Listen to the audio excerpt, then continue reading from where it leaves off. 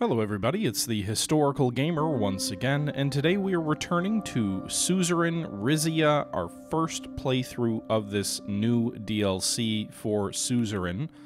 The game is still on sale if you're interested. Suzerain is, I believe, $5, the base game, and the DLC is like $9 right now, so you can get everything, both storylines, for 15 bucks if you're interested. I don't get anything if you do that, just to be aware if this is a series that's been interesting to you. The base game is considerably on sale. I think it's normally over $15, so be aware of that. That being said, we are in episode number 5 of this series, and things have been starting somewhat slowly. I know this is kind of a lot of reading type of a game. We won't be doing this exclusively over the coming weeks, so we will begin to mix in other content for folks who are maybe interested in other things. But we are returning to Suzerain after our king has gone to sort of an inaugural religious ceremony type thing, saw some somewhat disturbing visions about the future, and is just sort of getting acquainted with his kingdom and into his reign. We have been spending probably too much money on things we shouldn't be spending on. Again, this is very much a, hey, this is the first time I played it, there's no guides, there's no instructions online, there's no best practices yet. You know, we started playing this on launch day, and so I think, you know, learning what I've learned, I probably would go back and start the series over if I wanted a more clean playthrough. As it is, we probably have locked ourselves into some serious struggles with finances, maybe even energy, depending on how certain things play out, but we'll see. Hopefully, with an effort, with an eye to improving the financial situation, we are about to meet with the president of Swordland. Remember, Swordland is the main country in the base game. You play as Anton Rain, the 4th president of Swordland.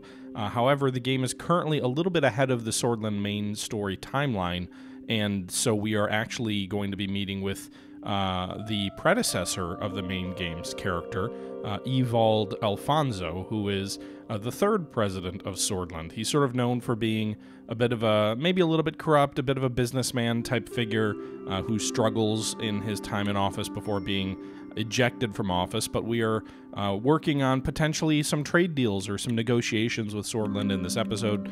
This was taken from a live stream on my Twitch channel, so if you are interested in those, there's a link in the description to follow me over on Twitch. You can also catch all of the live streams. We're somewhat considerably ahead, several hours ahead of where we're at right now in this episode, so if you're interested in that, link in the description.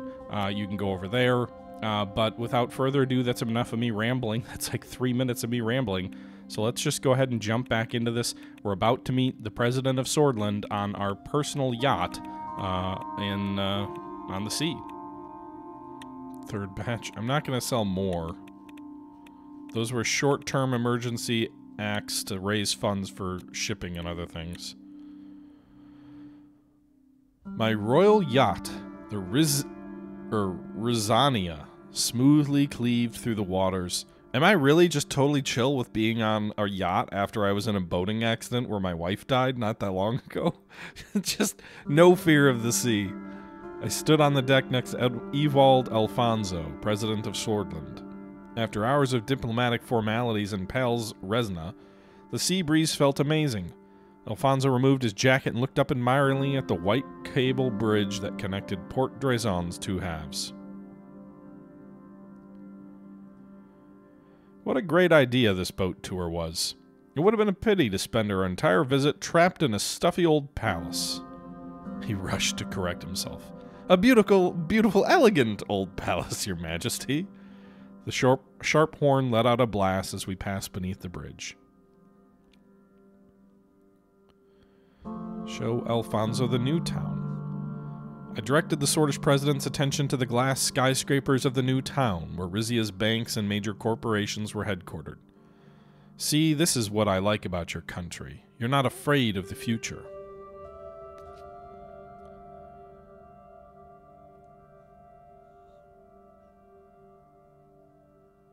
My grandmother was definitely thinking ahead when she made those trade deals with Swordland years ago.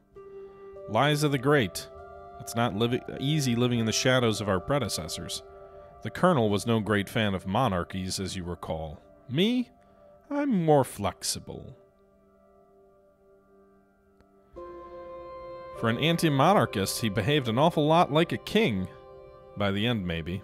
I wish we'd parted ways on better terms. I know one man who's happy for a clean break, though. Gus Manager emerged from the ship's cabin, clutching a bottle and grinning triumphantly. Evald, they have it! I tried Canaduto exactly once from a Rizian chef in Wholesword, who smuggled it over in a steamer trunk. Haven't stopped thinking about it ever since. He turned to me apologetically. Our mutual friend Rusilio mentioned your yacht. Had an excellent wine cellar, and well, I couldn't help myself. Rusty has certainly sampled enough wine to know what he is talking about.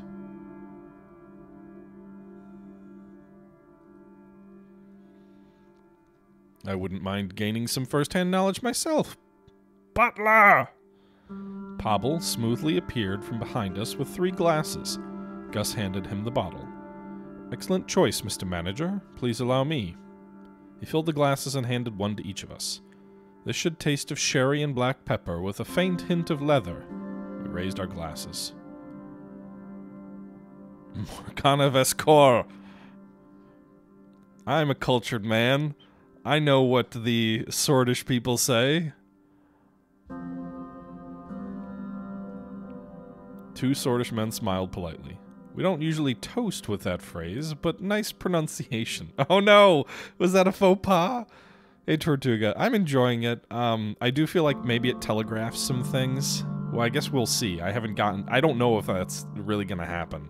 But I do feel like it telegraphs some things that maybe the previous game is more subtle on. But I'm enjoying it. I hope it's not too short, because the developers were pretty adamant that it's much shorter than the original game's story. Okay. Alfonso's expression bordered on disbelief. All apologies to Geralt of Ribbery, but this is in fact the best wine I have ever tasted. I told you. I know certain Swordish movers and shakers who would kill to have access to a beverage of this caliber. Which brings me to the deal I suggested. Ah yes, the free trade of Rizian wine for Swordish whiskey. As good a way as any to get our relations flowing again, if you'll pardon the pun. Swordish whiskey? I'd have to taste that first. Rizians don't drink whiskey? Why wouldn't we drink whiskey? Is that a thing? I'd have to taste it first. I was saving this until after dinner, but here you go. He opened his attaché and pulled out a bottle of Ellery Maroon, 30-year-old. Our turn to be the connoisseurs, Your Majesty. Butler! 3 tumblers! No ice! Everybody get drunk!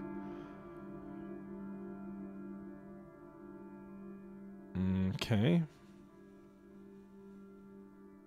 If I didn't know any better, I'd say you were trying to get me drunk. Just a small sip for me, to make sure my people aren't getting an inferior product. I'll do the toast this time. How do your people say it? Aproso. We drank, the flavor rushed over my tongue, wood smoke and forest moss tapering off to a sweet, silky smooth finish. Why would anyone want to drink something that tastes like trees? It's heavenly. Like tasting the very soul of Ellery itself. Last I saw your treasury crone was in the cabin, reading over the terms of the proposal. Shall we haul her up here and hash this out?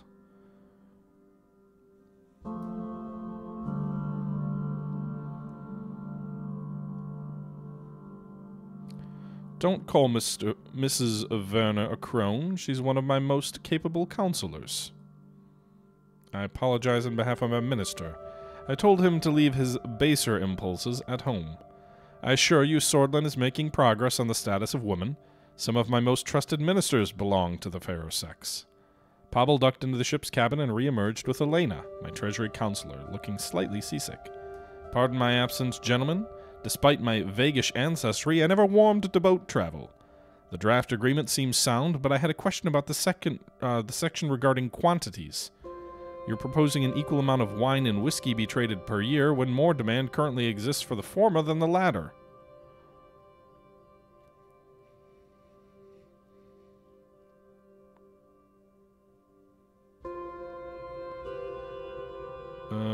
Is there another way we can rephrase this, Mr. President? Good catch, Ms. Werner. We can change that section if you like. Quantities subject to market demand. Demand in Rizia will skyrocket once Elroy Maroon hits the market. That's... trust me. So, is it a trade, Your Majesty?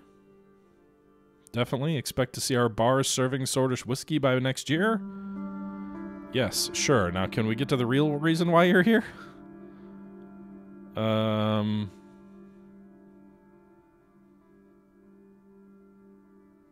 Sure.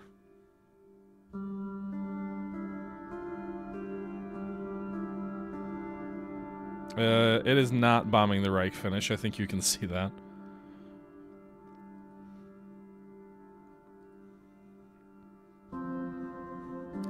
Excellent, Your Majesty. And well, who knows, Finnish? Maybe we will begin bombing a Reich. It's not the bombing the Reich you're thinking of, though. Excellent, Your Majesty. Another reason for me to return to this gem of a country. The yacht lingered at the mouth of Sapana Delta as the sun lowered in the sky, turning the water to a turquoise gold. As much as Swordland's most valued citizens would appreciate your wine, we believe there's something else they'd find even more stunning. He gestured at his surroundings and then down at the short sleeve he was wearing. Have you thought of Rizia's untapped tourism potential, Your Majesty?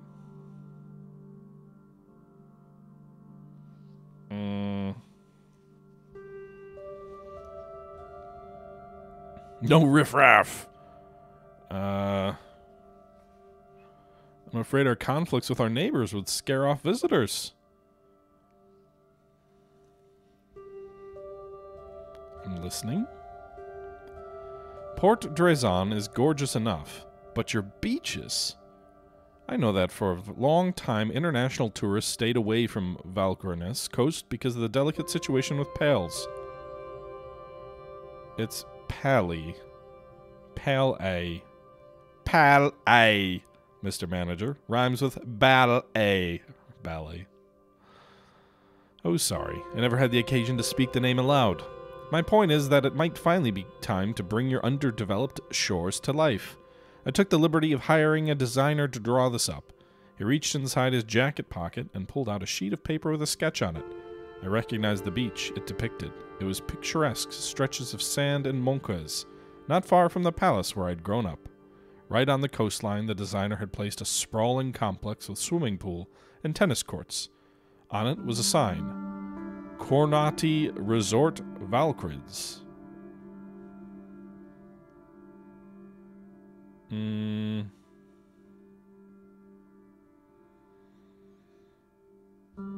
Would that be the senior or junior Konrati? You've done your research, I see. This is Marcel's initiative, along with certain other members of the Lothberg group. Our partners are considering significant investments along the Valkyrie coast. If all went well, the Konrati resort would only be the first step. I'm aware of how your nobles see Swordish oligarchs. I'm also aware that their world-renowned riches have diminished with each successive generation. Change is not merely inevitable, Your Majesty. It is the only way to preserve the lifestyle to which you are all so accustomed. Your grandmother understood that.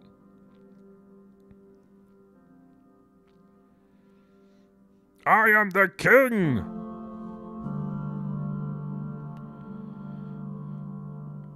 We don't need Swordland's help to stay wealthy. Rizia wouldn't have wanted a bunch of fat, sunburned vulgar. I don't know that we want to be quite that offensive. Monkeys is going to be the site of our expensive shipyard. Oh, you can watch us build ships from the beach. I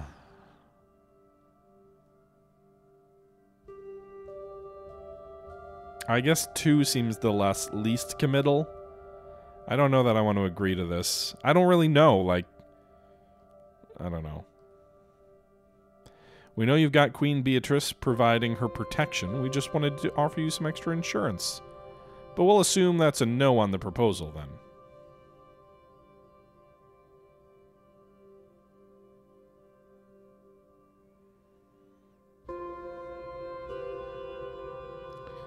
Let me confer with Elena.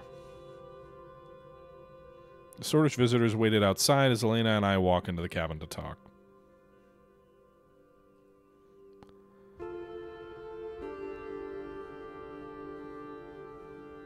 So what do you think? If I may speak freely, I don't think it's a bad idea. Why not? You must remember that I'm from Valkrenes. I grew up just minutes away from those beaches, but it wasn't until I became a counselor that I had the pull to bring my family there. That resort wouldn't just open the Valkrenes coast up to Swordland, it would open it up to the rest of Rizia.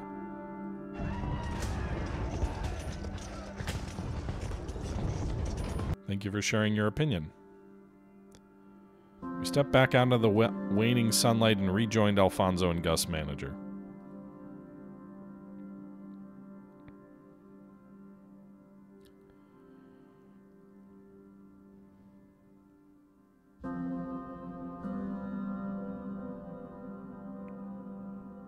I don't know.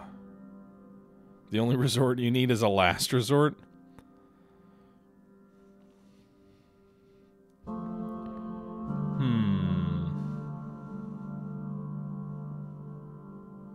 One deal is enough today, gentlemen. I don't want to piss off the rest of the nobility.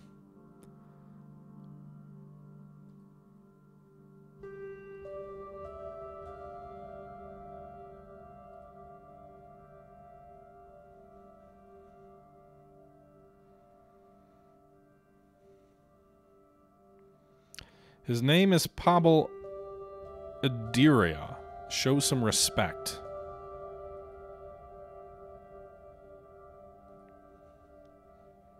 Gotta keep my butler happy. He's my childhood friend. Trade deal with Swordland. Does that accomplish anything? Diplomacy. Trade deal agreement between Rizia and Sword. Okay. So maybe that'll help the economy. Rizia signs historic beverage deal with Swordland. Swordland's official diplomatic visit to Rizia in over 30 years ended yesterday. President Evald Alfonso and his development minister Gus Manager flew back home with several cases of Canavuto wine, an apt parting gift from His Majesty following newly signed beverage trade agreement between the two countries.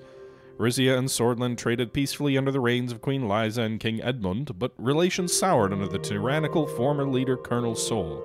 We'll raise a glass to the reopening of trade channels and the upcoming availability of Sortish whiskey in our country. Non-interventionism gains momentum in Arcasia under Devereux.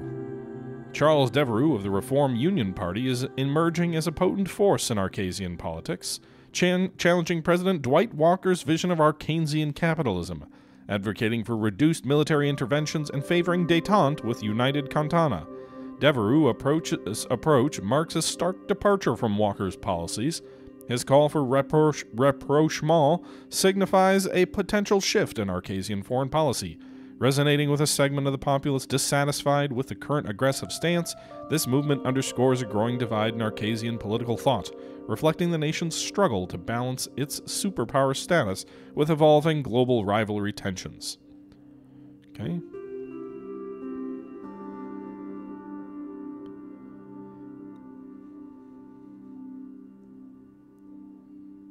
I didn't even think of Queen Beatrice in signing that agreement. She might be pissed off at us. Alice Springs Leisure Club closed amid homosexual revelations? What? Police in Montclair conducted a raid of the so-called health retreat, Alice Spring Leisure Club, following a tip-off that the bathing facility was in fact a gathering place for the local homosexual community. During their unscheduled visit, the same-sex couples were indeed found to be engaging in illegal activity. They were promptly arrested and the leisure club shut down. The governor of Terador has issued a stern rebuke to the Azros of Cartesy Montclair after the provincial military conducted exercises near the Pales Administrative District. Labeling the drills an unnecessary provocation, the governor called for restraint and dialogue to address any interprovincial tensions. Okay.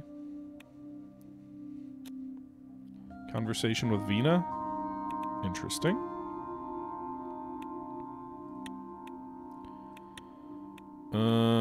So we've got that. We've got two things. We've got to commission Toras family statues.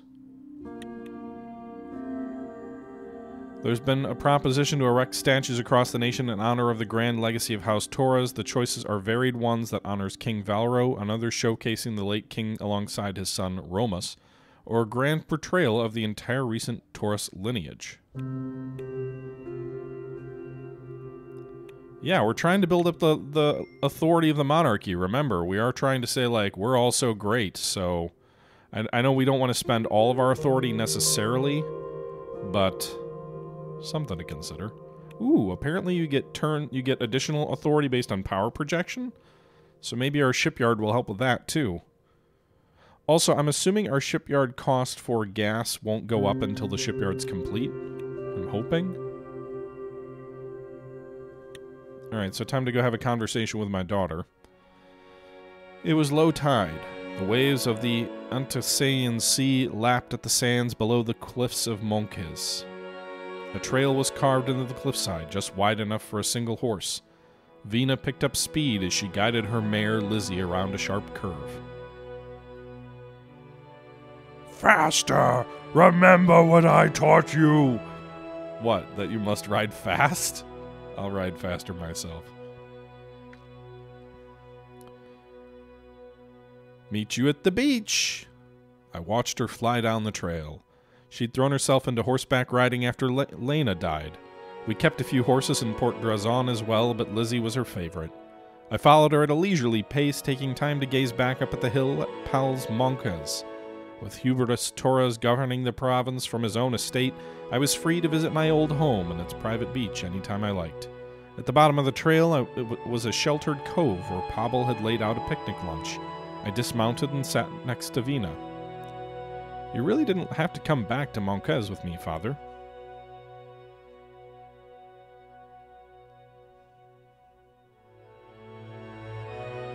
I just wanted a chance to relish this beautiful sword-free beach.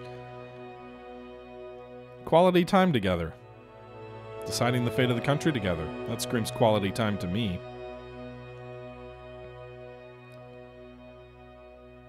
My mother was right about a few things. It's not healthy to spend too long in those chambers. She picked up a lobster salad sandwich from the picnic basket and nibbled at it. A solemn silence descended as we stared at the waves.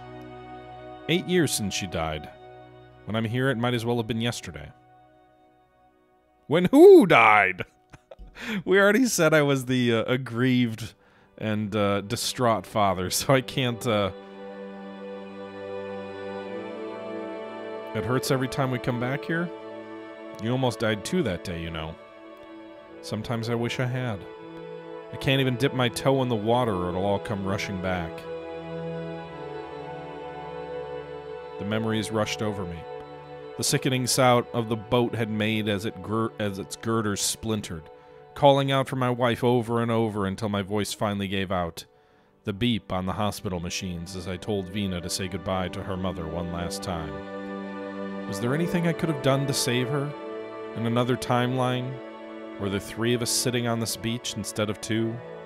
Tears formed at the corners of my eyes. I started sobbing. Vina appeared at a loss for words. She tentatively put her hand on my shoulder. I'm sorry, Father. I didn't realize it was still so fresh for you as well.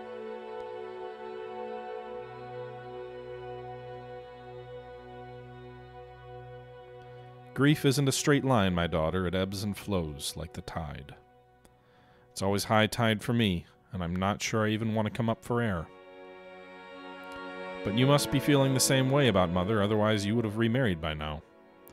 8 years, and not so much as a date.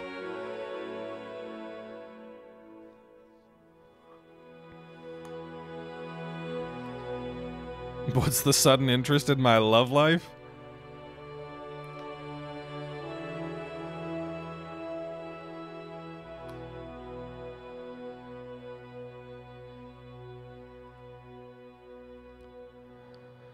Well, say you were to meet someone. What if you had a son? Who would be your successor when you died? Oh my goodness. I can't even trust my daughter. All she cares about is her spot in line.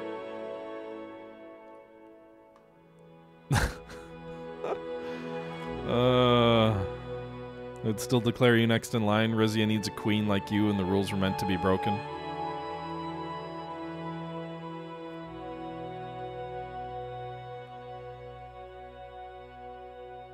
I'd still declare you next in line.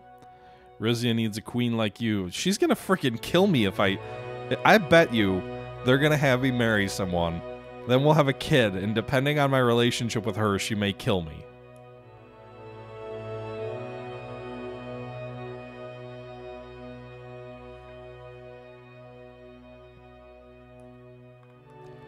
Like Queen Liza said, the eldest sibling should inherit the throne no matter their sex. Thank you, Father. It means a lot knowing all my preparation won't be for nothing. The tide was beginning to lap at the edge of our blanket. We stood up and pulled it away from the water. Father, one more thing.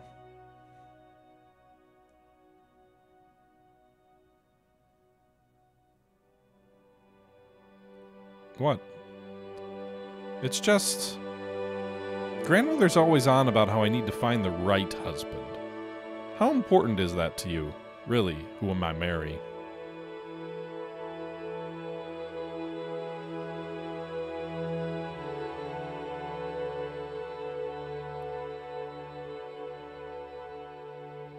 Do you have any candidates in mind? No. But do you? Are you gonna marry me off like your father did to you?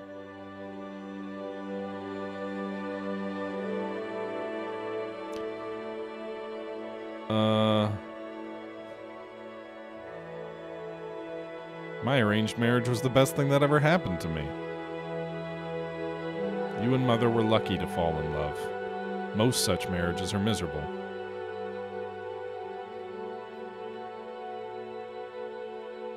You can always take a lover on the side? Oh my god. I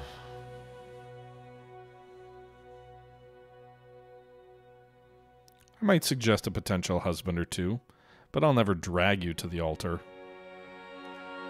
I'm interested in hearing these suggestions.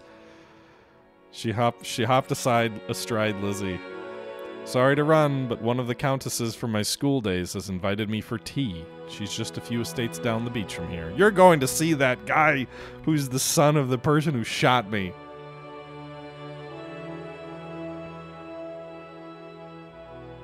Titus, send one of your men to keep an eye on her.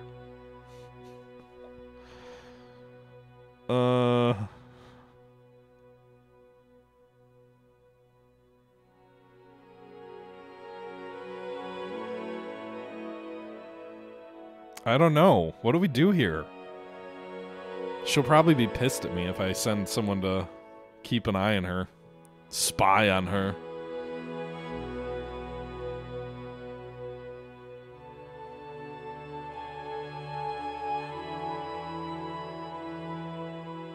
Oh, whatever. Go have fun. If something happens, I can always, have another kid, right? Then I can really get married. The trip back up to the palace felt a lot longer on the way down. I staggered through my doorway. Back so soon?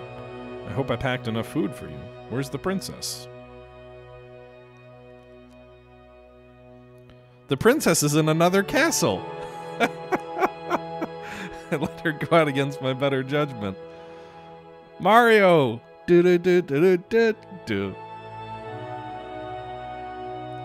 She's more than old enough to go out alone. You can't protect her from everything. There's a warm bath waiting for you upstairs in case you're sore from the ride.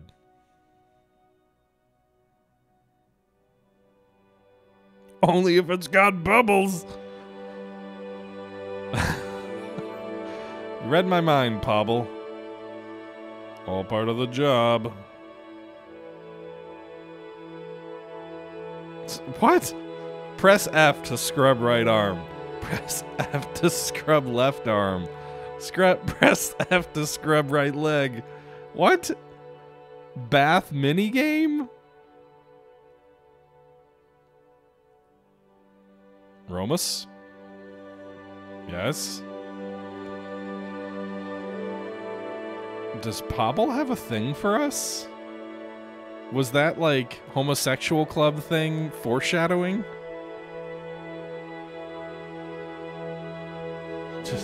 Just wondering.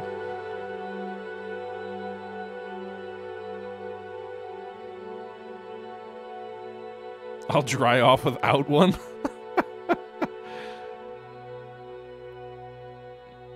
Okay, come in.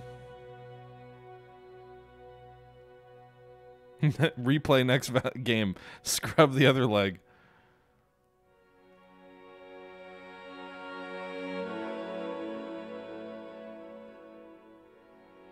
What is going on? Is he really gonna... Okay. Is there another reason you wanted to come in? Actually, there was something I wanted to bring up without the guards around.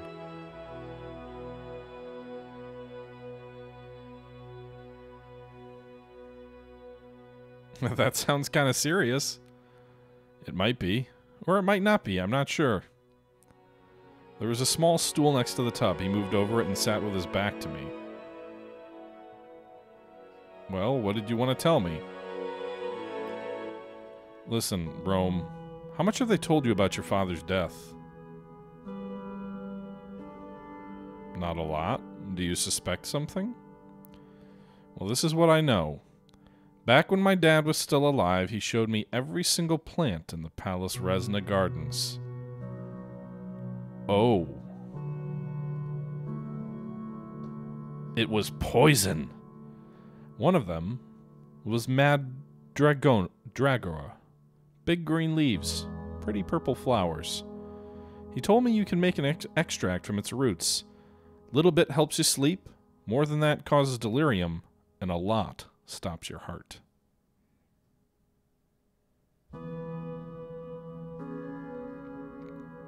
I think I see where this is going. I know it seems preposterous, but the night His Majesty King Valero died, I brought him his evening cup of tea as usual. He seemed in a daze, as if he didn't recognize me. A few days afterwards, I went out to the part of the garden where my father had planted this Madragoa. Nothing but a smooth patch of dirt.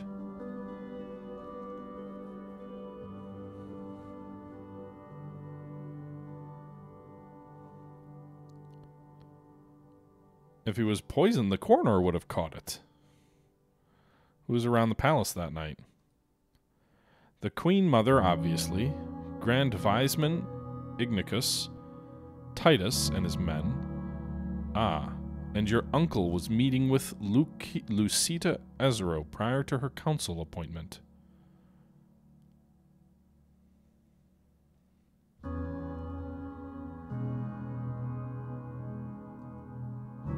So, quite the list.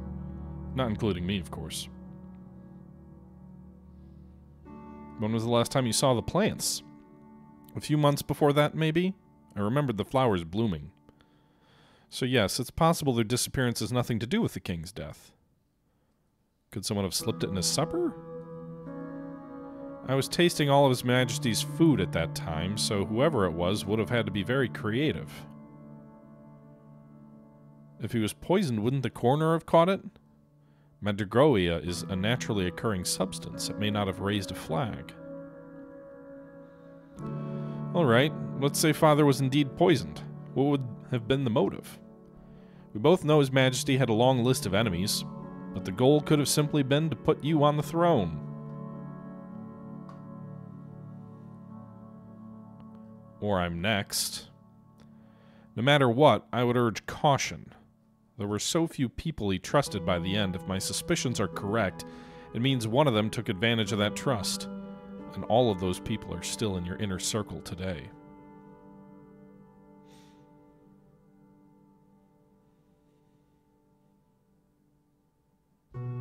What if you did it, and you're trying to throw me off your trail? Okay. Let's look into this further. What do you think I should do next?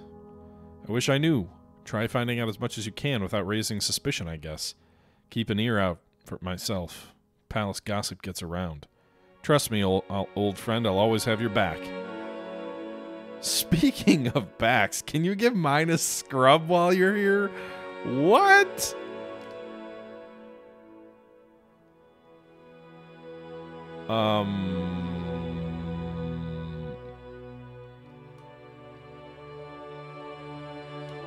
Okay. I don't know what this means, but...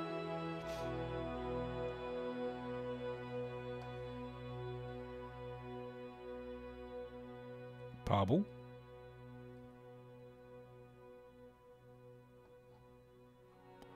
I'm happy there's one... I'm not gonna go... I do think there's probably some Pobble romance thing here. I could be totally off base, but it certainly seems like there's avenues to push this further. I'm happy there's one member of my inner circle I can trust.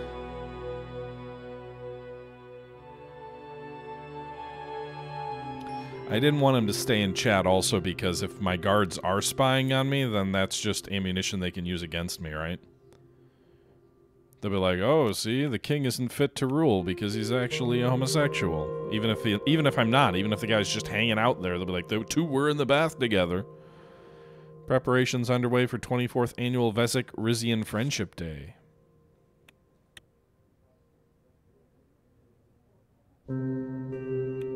We're building lots of stuff.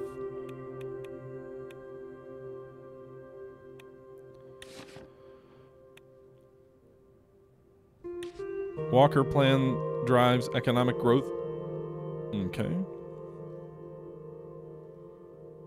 New parliamentary factory in Rumburg.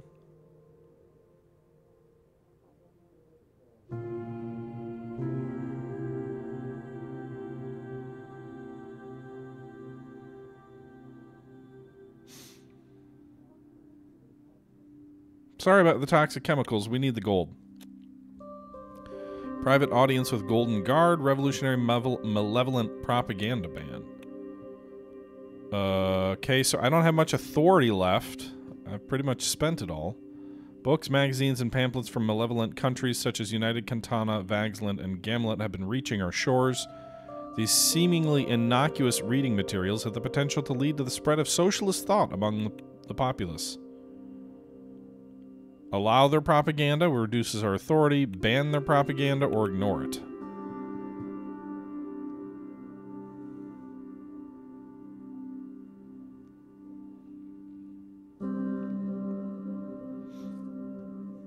How is ban it... Well, I guess... How is allow it and ignore it different? Or is allowing it specifically making a government policy? Whereas ignoring it is just pretending it doesn't exist, I guess?